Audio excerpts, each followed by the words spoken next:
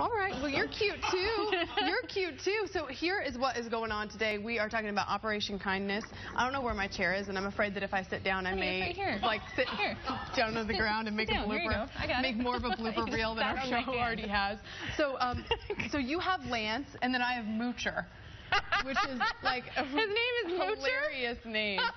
Moocher was found roaming around a neighborhood one evening, but a family took him in, tried for about a week to find the owner, but no luck finding a home. So they brought him to Operation Kindness in hopes that somebody else will want a nice home for them. So the other thing that was funny is the volunteers from Operation Kindness that came over said, no.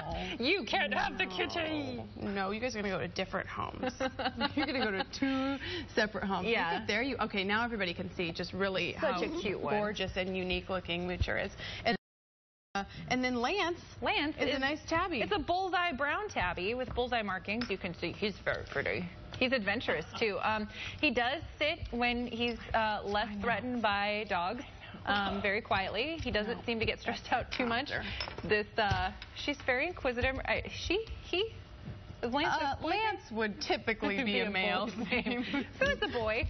And she's very not cool about this dog, but she might be cool with other dogs. I know. That's her cute. Okay. If you want to adopt them, again, separate homes, go by their place in Carrollton on Earhart Drive. They're open 6 days a week, just closed on Tuesdays, 11/5 today and tomorrow.